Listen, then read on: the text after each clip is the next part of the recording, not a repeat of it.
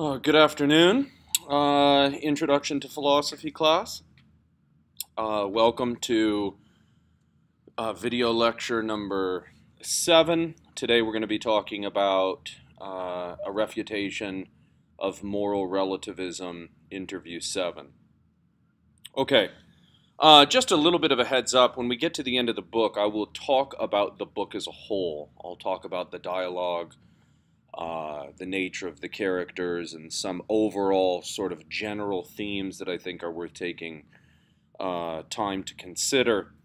Some of you have already mentioned a few things in your reading reviews about such things, and I had planned, and I do in all my in the course, in the regular course over the regular semester, I wait to the end to talk about some of those general themes. I don't want to sort of skew or bias your reading of the book by bringing them up earlier.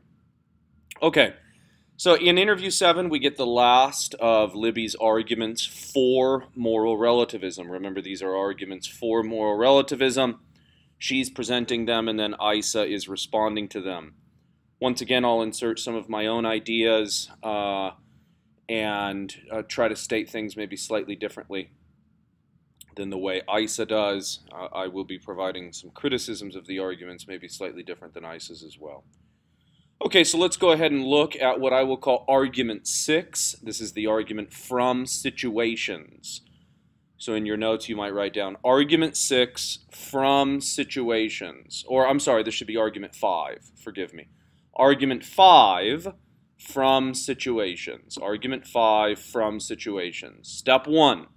Morality is determined by situations. Step 2. Situations are relative and changing. 3. This is the conclusion. Hence, morality is relative and changing. Let's go through that again. 1. Morality is determined by situations. 2. Situations are relative and changing. 3. Therefore, morality is relative and changing. Now I'm going to talk about this argument just a little bit and try to give you some reasons for thinking that this is a decent argument. Situations are clearly relevant for morality. So for example, suppose you find yourself in the following situation.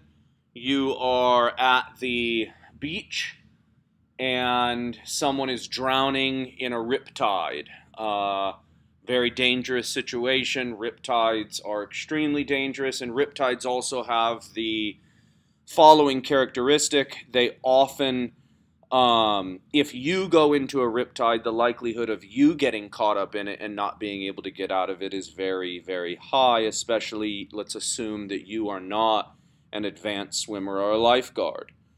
So in such a situation, do you have an obligation to run out and save the stranger drowning in the riptide? Arguably not. Arguably, you do not have such an obligation to run out and risk your life in order to save this stranger in the riptide, or even perhaps save your wife or husband or child.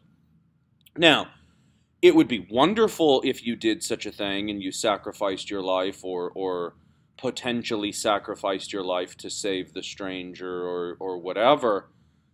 But that doesn't mean you have an obligation. So it might be good to do such a thing, but you might not be obligated. And what that means, or one implication of that is this, that if you fail to go out into the riptide to save the person who's drowning, you're not morally criticizable. You're not blameworthy for what you've done. Now, you might be praiseworthy, highly praiseworthy, if you go out and do attempt to save that drowning person, but you're not criticizable. You ought not to feel moral guilt. You might feel a different type of guilt, but you ought not to feel moral guilt for failing to go out there. If you had the obligation to save the person from drowning in the riptide, then you should feel moral guilt, and you would be morally blameworthy, morally criticizable for failing to do so.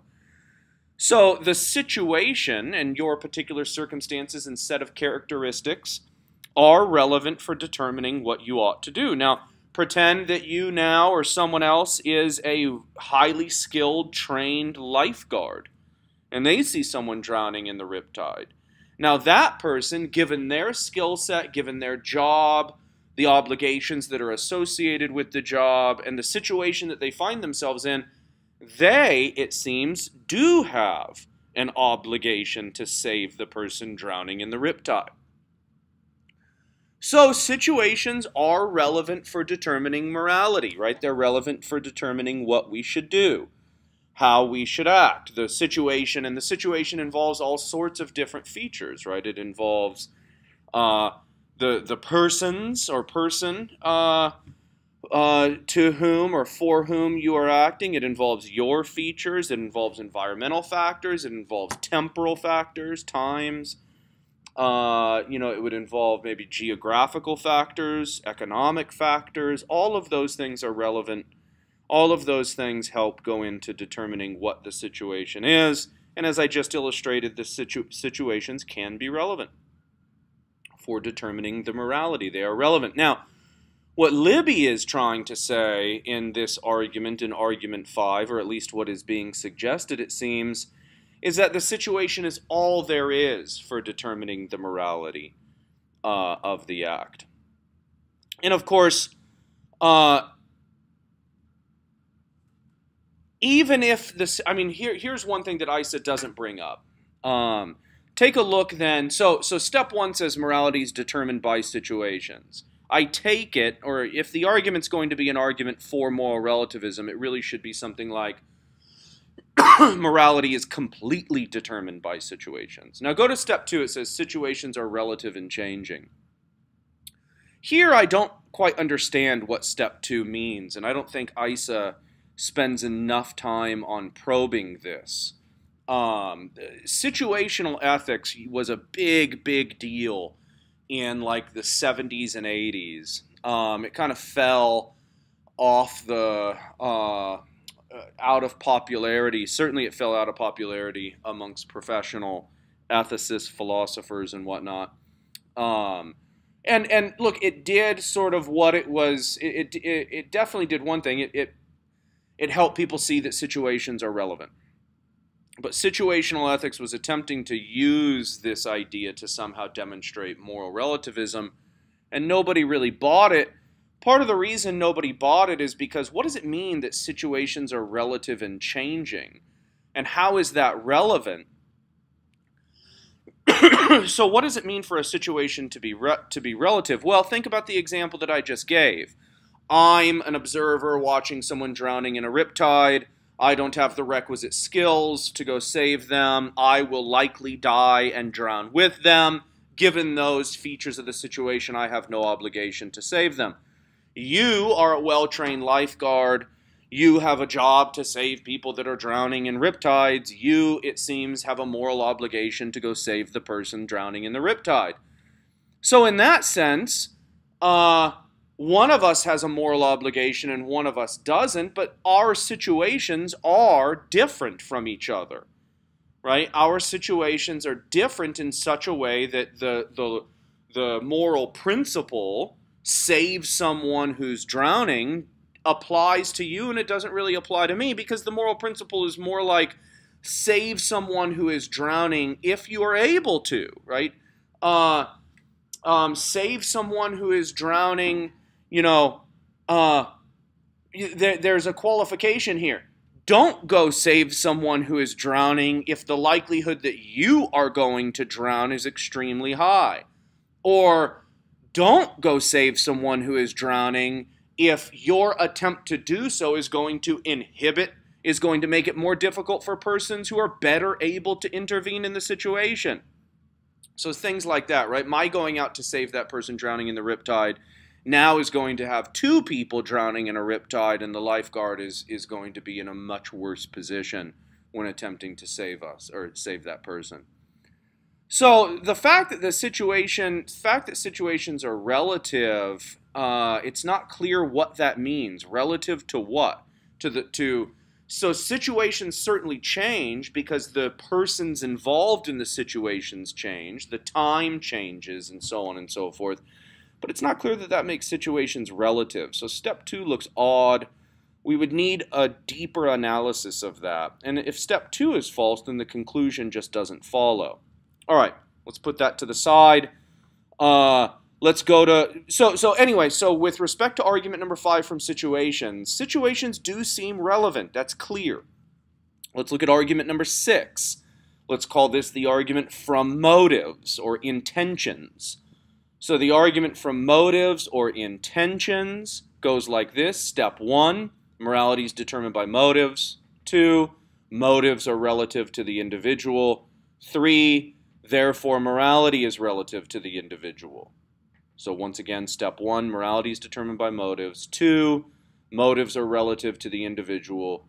3, therefore morality is relative to the individual. Okay, so what this argument seems to be doing is getting us the idea, certainly that motives are relevant to morality.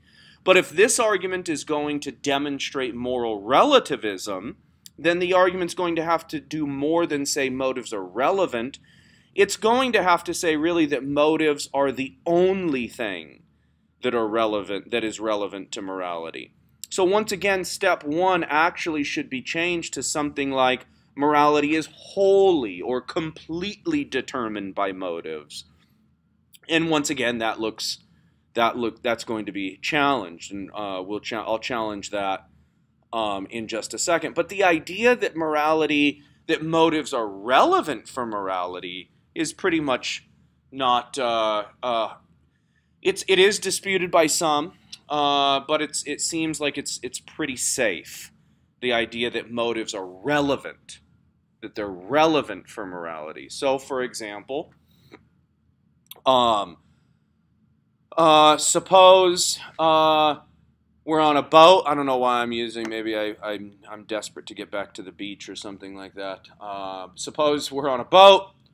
You fall overboard, and I go to save you. I throw you a life preserver, and I reel you in, or a rope, or maybe I even jump in and I save you and rescue you. We get back to the boat. Okay, yay. Everyone's clapping. Good job for saving that person. Now, suppose, unbeknownst to you and unbeknownst to the others, that my motive for saving you was this. Perhaps my motive for saving you was to receive praise. Maybe there's someone on board that I really wanted to impress. That does seem to diminish the moral praiseworthiness of my action. And so my motive looks relevant to assessing the moral worth of what I've done. The motive seems to be relevant. Now, suppose, or perhaps maybe my motive is this. Maybe my motive is even more sinister. Suppose my motive was to save you from drowning because I thought that was not the kind of death that I wanted you to die by. Maybe I have some deep-seated anger and hatred towards you, and I thought drowning is too easy for you. So I'm going to save you from drowning so that I can torture you in the, later on, in the bottom of the boat, later on. So my motive for saving you is so that I can inflict even greater pain and punishment upon you later. So it looks like, if that were my motive for saving you, that my act is no longer a morally praiseworthy one, but is in fact a morally pernicious, evil act. So the motive is relevant for determining the morality of what it is that I've done.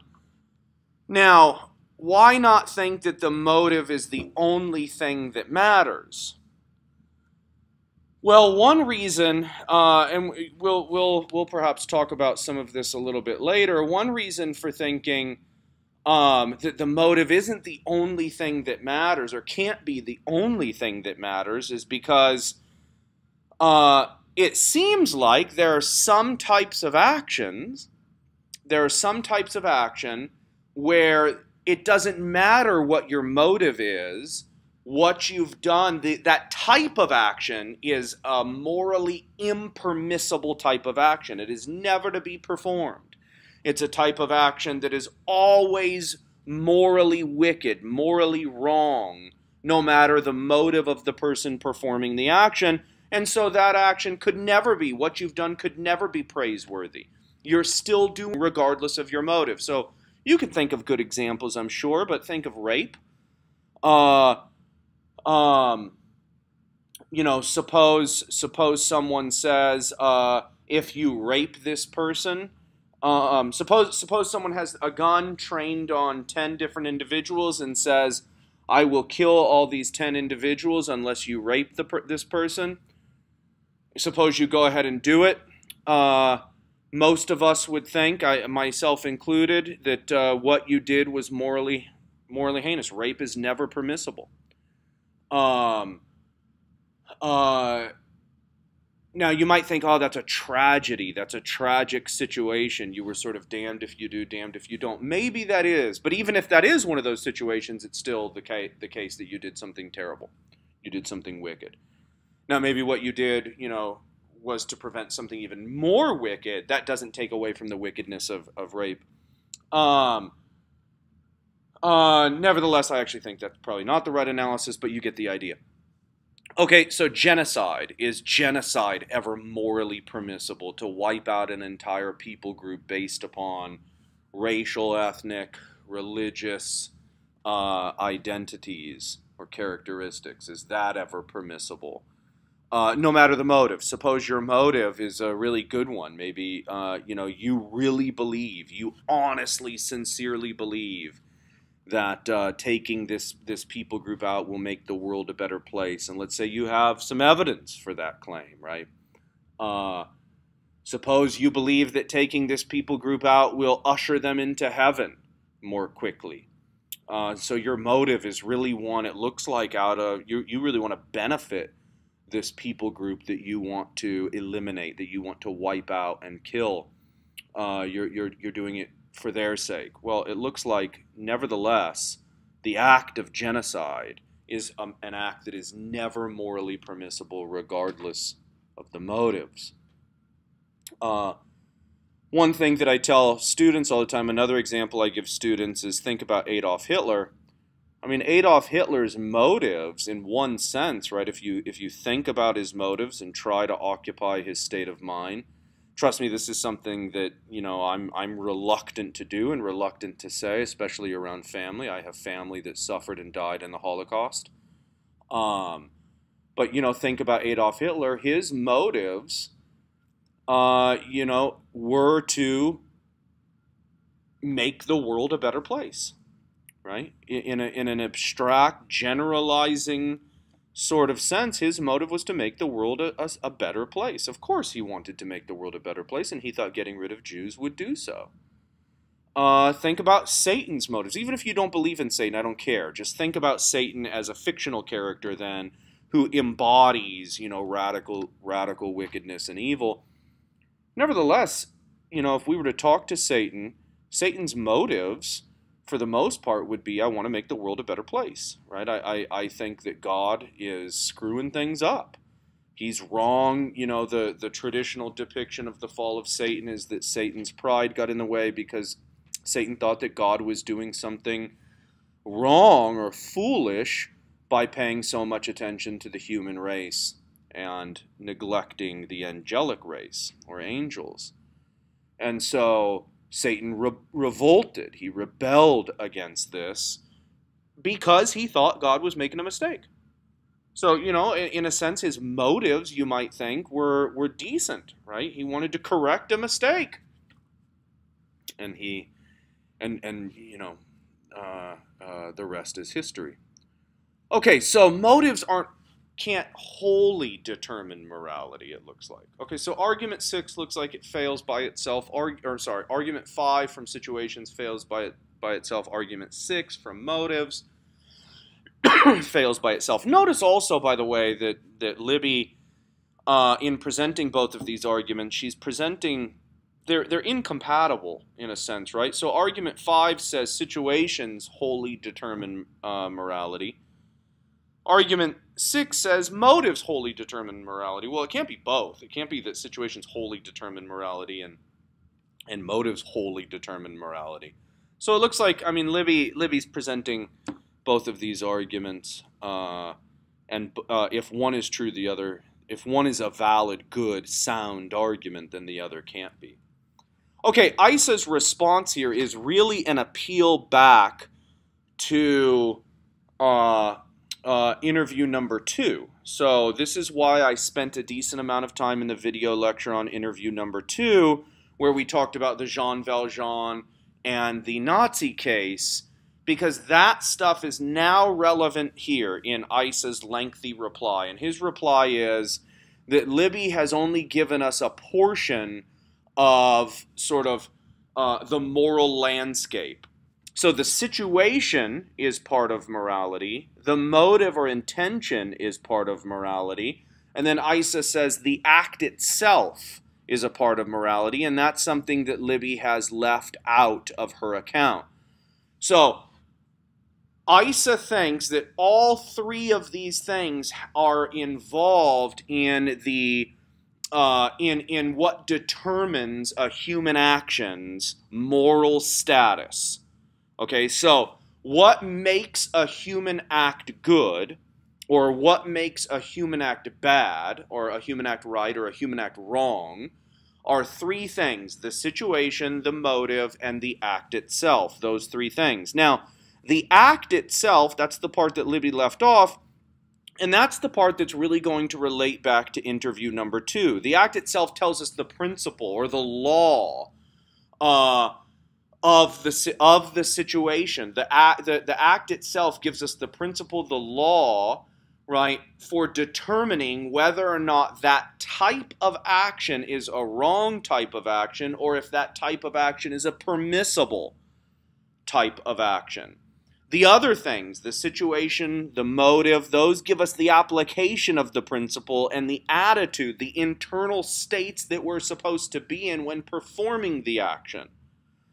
Okay, so all of this assumes that some type of actions cannot come from good motives, right? So there's types of actions that it doesn't matter the motives. We just talked about that at length. So the idea again is there's no right attitude I can have when or let's use somebody else so it's not me performing these sickening acts. There's no right attitude that, Frank can have when molesting children. So Frank can't get off the hook for doing something wrong by saying, I was doing it because those kids were going to feel good. Right, maybe Frank can give an insanity plea or something like that, but that's not going to make the act of child molesting good. The act of child molesting is one of those actions that are necessarily bad actions, no matter the situation, no matter the motivation or the intention in performing them. Rape, genocide, maybe torture is a part of that. And so on and so forth. So those are action types of actions that can never be performed, right? So the motive is irrelevant for changing that type of action from a bad one to a good one. Can't do it. It's always an impermissible kind of action. Okay, so but that type of action, we need to know whether or not that type of action is the one being performed, and the situation can give us some of the clues to knowing what type of action was performed. The motive can also be relevant for helping us determine what type of action is performed, but it's not always relevant. So we want to know. So take for example the first case that I gave you about watching somebody drowning in a riptide, and I don't do anything. I'm watching them drown. And you're dumbfounded. Suppose you're in a hotel watching this and you see this person drowning in the riptide. You see me standing on the beach, yelling at them, waving for them, but I'm not going in. You can't believe and you think that I've done something morally heinous. Well, now let's say you discover something about the situation would change the type of action you thought you saw. So you thought you saw the type of action of gross negligence, right? Or a kind of indirect manslaughter or something like that, right? where my inaction is morally blameworthy. Now let's say you discover that I can't swim. That changes, that new feature of the situation changes the type of act. You thought you saw a type of act of willful negligence, right? Or a kind of indirect homicide or something like that. That's what you thought the type of action was. It turns out that wasn't the type of action because you didn't have all the information about the situation. So the act type will help us figure out what the moral, whether I performed an action, a good action or a bad action, and determining the act type, the situation is relevant for determining the act type. The motive might be relevant in some cases for determining the act type. But ISA wants to really, really highlight the act type. So go back to the Jean Valjean case. What type of action was performed? We all agree that at a general level, the type of action that was performed was a taking. Now we want to know, was it a taking that is a stealing, or was it a taking that was not a stealing? It was definitely a taking. Was it a taking that is a stealing, or was it a taking that is not a stealing? And so the situation can help us determine that. So we look at Jean Valjean's situation. He's literally starving to death. His family is literally starving to death. I'm not saying starving to death in a metaphorical or exaggerated, hyperbolic way. They're starving to death. The person who takes the bread is rotting in their pantry. Food is rotting in their pantry because they have so much of it. And people are starving to death literally right outside their door. That's, again, not an exaggeration or hyperbolic. These are people that are not thousands of miles away, so that getting them the food and the funds and whatnot might prove to be difficult. No, they're right outside the door, and this person is just callous and doesn't care. So in that case, ISA argues that it's a taking that is not a stealing. Now, you may disagree with the analysis, but the point is that the situation helps us figure out what the action type is, and then once we know what the action type is, we can figure out what the morality, whether the act is a good act or a bad act, a right act or a wrong act. So if it's a stealing, then it's going to be a wrong act for the according to the moral absolutist. If it's a lying, it's going to be a morally wrong act for the moral absolutist. If it's a murder, right? So there are killings that are murders, there are killings that are non-murders. The situation and other things can help us figure out what that action type is. So I hope that makes sense to you. I hope you see the connection between interview number 2.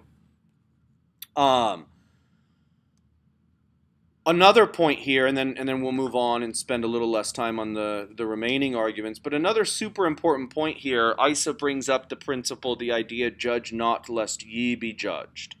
So this is one of the most quoted portions of the Bible. It's one of, I think, the most misunderstood portions of the Bible. ISA makes a nice case, makes a nice point here. I'll repeat his point and then add a little bit to it. So ISA says that this is actually about the heart, not the act. So I think that's an important distinction to make, right? So when the principle says, judge not, yes, ye be judged, ISA says what's going on here is it's saying, you can't judge hearts, you can't, because you can't know hearts, but you can judge actions, you can judge behaviors, right? So you are allowed to say, so imagine, Frank is caught with child pornography or molesting children or selling people into sex slavery or whatever, right? So this is what Frank gets busted for. And then Frank says to people who are furious with him, he says, judge not lest ye be judged. Well, the idea here, right, is that's absurd, right? So we can say that what Frank was doing was morally wicked and awful. What we can't say, what we ought not to do then, is to say that Frank himself is thereby somehow less valuable than you or me. What Frank has done, the action he has performed, is terrible and heinous. But it could be the case that Frank, so think of a fanciful scenario. Maybe there's a parasite in Frank's brain. There's a tumor in Frank's brain that has inhibited him from being able to make decisions properly. I don't know that's the case, but suppose that's the case. If that's the case, then the action that he's performed is still a wicked, terrible, morally awful action, but maybe Frank's blameworthiness, maybe his contribution to the action isn't as bad as we thought. You might think this about racists. Suppose someone who is born in a racist community from birth until adulthood. I mean, they're just surrounded by nothing but racism. That's all they hear. So they view other races through the lens of this. That's how they've been educated. That's how they've been taught, so on and so forth. Most of us would say that that person's view of the world is false. It's a terrible view of the world. It's a false view of the world to think these other races are less valuable than yours. It's a wicked view of the world to think these other races are less valuable than yours. It's false, it's wicked, it's wrong, blah, blah, blah. But we might think that that person is somehow less blameworthy maybe than the persons who taught him or who raised him. It's going to be difficult for him to have escaped those views. Now, we might still think that there's some blame when he became an adult. He could have thought harder about it. He could have done a little bit of research and seen that the research doesn't support the idea that these other races are less valuable, that the propaganda that he's been fed his whole life is a bunch of garbage. He could have and should have done that research when he reached adulthood. But what about when he's 13? What about when he's 14, right? We might be less critical of his heart given the circumstances and whatnot. And nevertheless, the attitudes, the actions that are performed on the basis of racism are still morally wrong. So the idea is you judge the sin, not the sinner. So that's part of the judge not lest ye be judged, and I think that's an important move to make. Another important move to make is this, and this is of course related, that the judge not lest ye be judged, there's two different types of judgment. Right, so there's the type of judgment that is involved in discernment, and this is a good kind of judging. Discerning between, you make these kinds of judgments all the time. You discern between actions you want to perform and actions you don't. Maybe some of you have been tempted to cheat in this class. I hope you haven't. But you discerned between cheating and non-cheating, and you decided, Lord willing, not to do so. Maybe you've been tempted to lie in the past, right? And you distinguish between lying and not lying. So discerning, right? We discern between all sorts of stuff. Maybe, you've had an opportunity to do some hardcore drugs in the past, and you've decided, no, I'm not going to do that. I'm not going to hang out with people who are constantly snorting coke or injecting heroin or something like that. And so you're discerning between different types of actions, different types of persons, different types of situations. And doing so is necessary for you to live a good, flourishing, meaningful life. You have to make those types of those distinctions.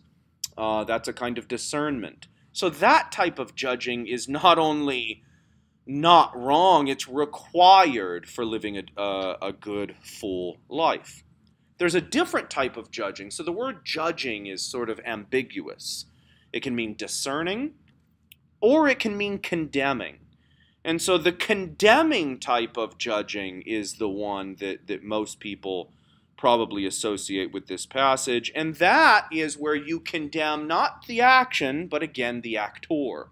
You condemn the agent, right? So you think less of the agent. You put yourself above the actor, right? You make yourself to be better than them. And that is precisely what Christ is warning about, because he goes on to say, judge not lest ye be judged, because by the very standard that you judge someone, you will be judged by that standard. And so there's a kind of hypocrisy that is being warned about here. That when I condemn you and then make myself more valuable, better than you as a human, as a person, right? What I'm doing is I'm actually engaging in a kind of distinction between you and me in terms of our internal or intrinsic value. That is precisely the thing that I'm railing against. So I'm criticizing you, and then in doing so, making myself to be better than you, so you are thereby worse than me, right? You are less valuable than me. And the very thing I'm criticizing you for doing is going to be, in a sense, that very thing. That you did something that demeaned others, that made them less than you. And so by condemning you, I actually am doing the very thing that I am condemning. I'm making myself better than you. Hopefully that makes sense. If not, shoot me an email. Okay, let's move on. Argument.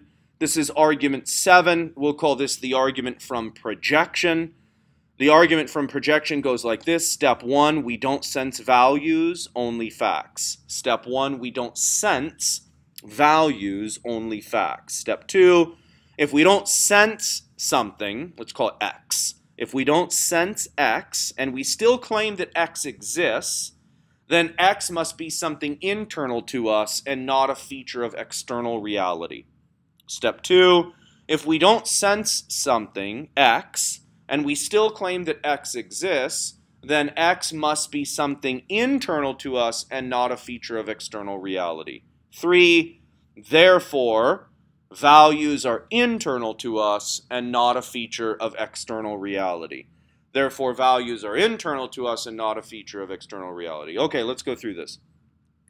Step 1, the idea that we don't sense values, only facts, has some legs to it. It's got some plausibility.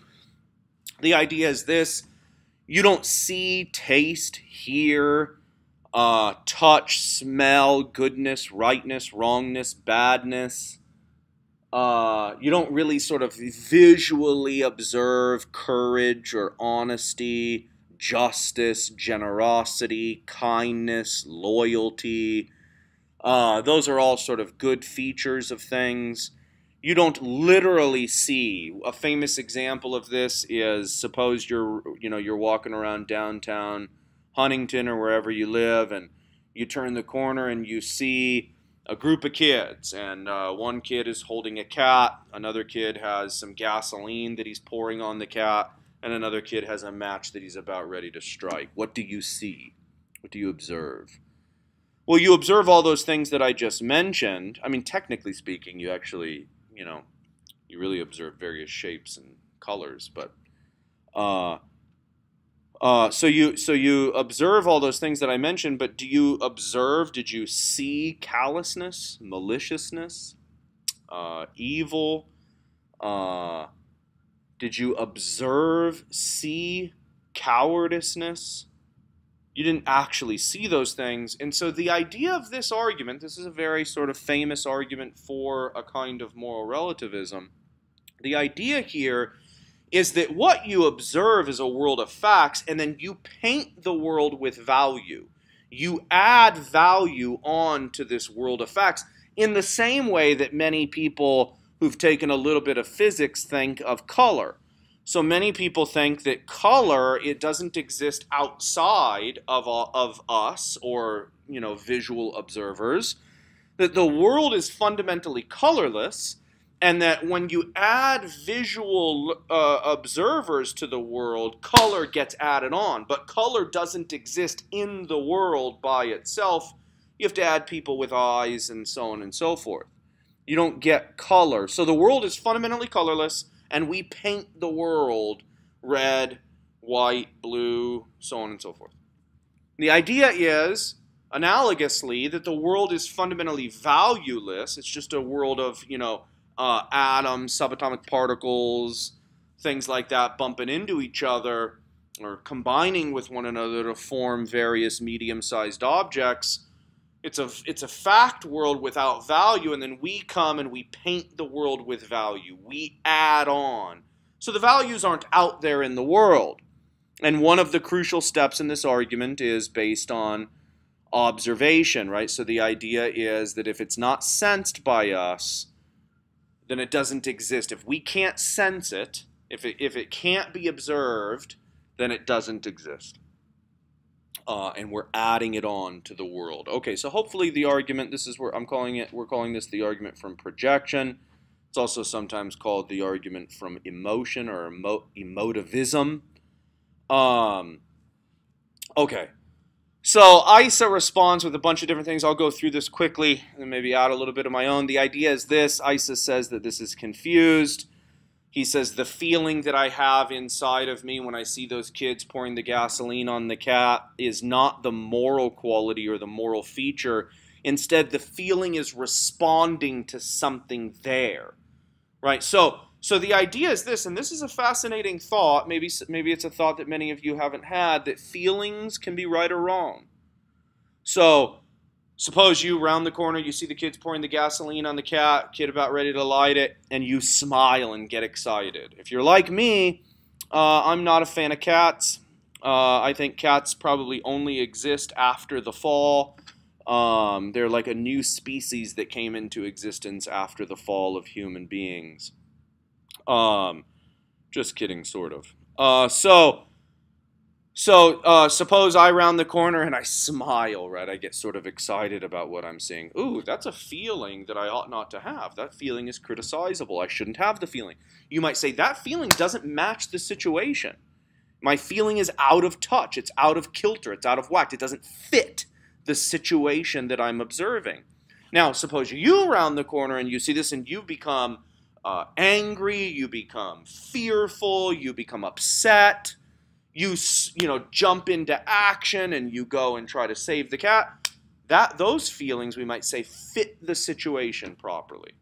And so ISA's point here is the feeling that you have is about a feature of the situation. The feeling itself is not a feature of the situation. That's absurd. The situation is over there. The situation is the kids with the cat. I see it, and I have a feeling about that. I don't have a feeling about something inside of me. The feeling is about something over there. And so to say that the value is internal to me is to confuse the feeling with the value. Okay, that's one of his replies. Another reply is that empiricism, or we might call this radical empiricism, is being assumed, and empiricism is false. Okay, so empiricism is the idea that all knowledge, that all claims have to be grounded in sensory experience. Right? So everything has to be, you can't know it. Maybe another way of putting this is, if it can't be sensed, it can't be known. Okay. So ISA gives some examples here, right? Your own consciousness, you don't sense your own consciousness. Instead, your consciousness is the foundation of sensory experience. So your own agency, right? You, the being that experiences the taste of water. You, the being that experiences the hearing of my voice. You, the being that experiences the seeing of me unshaven, right? You, that being, there's a being that has those senses, that has those experiences, but the consciousness, the self that is the bearer, the experiencer, is not itself experienced. It's not itself sensed by taste, touch, sound, smell, so on and so forth. And so the idea then that ICE is getting at is, if in order for something to exist it has to be sensed, or it doesn't exist if it's not sensed, then it would follow that your own consciousness doesn't exist, and that's absurd. Lots of other things. I mean, science would be undermined here. ISA really doesn't go into this, but science would actually be undermined. There's lots of claims in science. There's lots of ideas in science that cannot be observed. So, for example, the first moments of the existence of the universe literally cannot be observed by us. We can indirectly sort of infer things.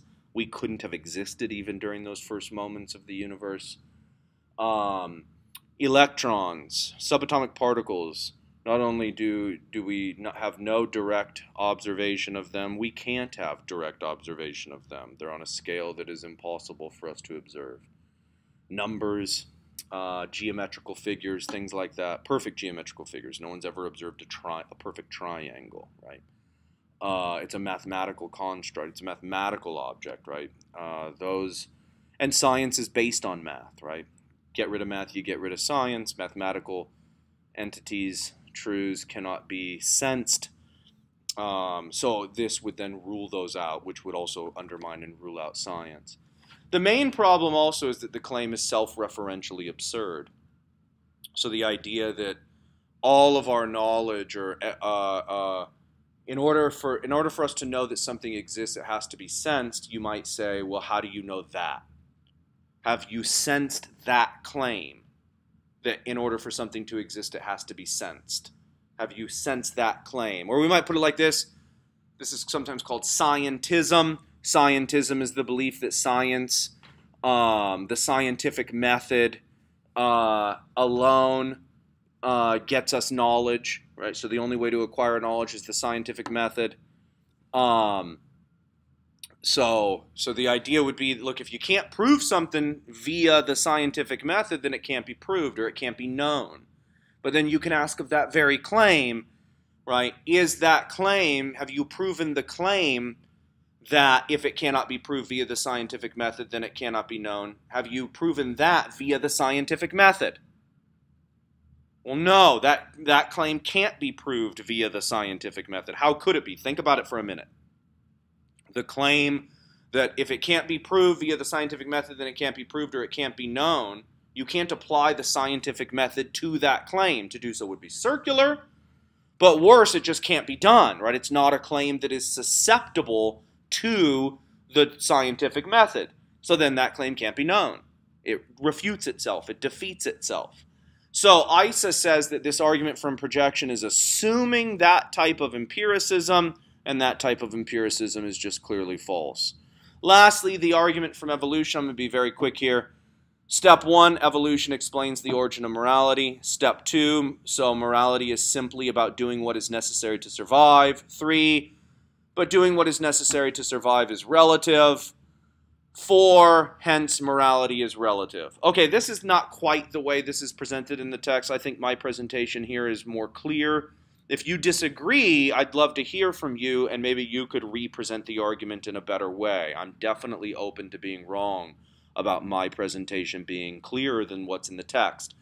I'll go through it again. Step 1, this is the argument from evolution. Evolution explains the origin of morality. 2, so morality is simply about doing what is necessary to survive. 3, but doing what is necessary to survive is relative. 4, hence morality is relative. Okay. So ISA's main reply is this, that it violates the principle that you can't get something from nothing. You're trying to get morality from non-morality, or consciousness from non-consciousness. He also says that it's trying to get an ought from an is. I actually don't like these replies from ISA. The first one's better than the second one, right? That it violates the principle of trying to get something from nothing. The second one of trying to get an ought from an is, I don't care for that. The reason I don't care for that is because I'm inclined to think you can get oughts from is. So for example, my heart ought to pump blood through my body. That's a fact of my heart, and I got that from what my heart is, right? What my heart is determines how it's supposed to function, and how it's supposed to function tells me what it ought to be doing. My eyes ought to see certain things, ought to be able to take in light, and so on. And so an eye that can't take in light is a defective eye. So from what my eye is, I learned the function of the eye, and that can tell me what it ought to be doing, how it ought to be behaving and performing. So I actually disagree that a problem with this argument is that it tries to get an ought from an is. I think this is a bad criticism that ISA is raising. Nevertheless, this argument, the argument, there's some better responses. One response is that the argument actually assumes moral absolutism, right? Because it assumes that we should do whatever's necessary to survive, right? That's what we should be doing. We should be doing what's necessary to survive. And so if that's the case, that's moral absolutism, because that would apply to every single person, every single human being. So moral absolutism, the moral sort of law or rule would be do what's necessary to survive. You ought to do what's necessary to survive. The other thing is, ISA gives this response too, I think, that it contradicts experience. And so the idea here is we don't experience morality in the same way that we experience our own sort of biological, physiological instincts. Right? So I have an instinct to hit someone because they looked at me wrong or they cut me off or something like that, and yet I resist doing so. I have an instinct to eat, and yet I don't do so because I'm worried about not just health, but I'm also worried about that makes me into a kind of person that is, uh, focused on a certain type of pleasure, gustatory pleasure or something like that, right? And so the idea is that if this were correct, then no action that we performed that wasn't somehow connected to evolution would make sense. And yet this is not the way we see things, right? So this argument actually doesn't take in all the data. It's not the way we experience the world, right? In fact, we look at persons who only perform actions that are evolutionary enhancing, spreading their genes, so to speak. We look at them and think there's something morally pernicious. There's something problematic. They're behaving too animalistically, too beastly, right? And so this argument doesn't take into account our own internal experience, doesn't take into account the way we treat one another, and so it doesn't take into account all of the data. Furthermore, this argument would actually, if this were correct, then there all sorts of actions would turn out that we typically think are morally wicked would turn out to be morally permissible. So, for example, if spreading genes is all there is, then it's hard to see why rape is wrong. It would be hard to see why artificially inseminating women in comas would be wrong. If spreading genes, right? And it looks like, I mean, that's all evolution really is about, right? I mean, evolution is about genetic diversity and spreading our own genes throughout the population, right? So it's going to be tricky to rule out certain types of behavior that most of us think are clearly morally wrong. That's it for today.